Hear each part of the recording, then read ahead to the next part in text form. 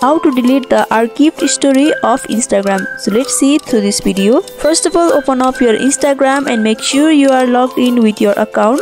Tap on the profile icon which is located in the right lower corner. In the upper right corner, you can see the 3-bar menu. Simply tap on that. After that, tap on the archive option. Here you can see the archived post and stories also. After that, select the archived story that you want to delete. Simply tap on the story and tap on the more option in the right lower corner. You'll be able to see the delete option. You can simply tap on delete, and finally your archived story will be deleted in these simple steps. So I hope this video was helpful. Don't forget to like, comment, share and subscribe our channel for more tutorial videos like this. If you need any videos on any topics, don't hesitate to comment down below and let us know. Thank you for watching till the end.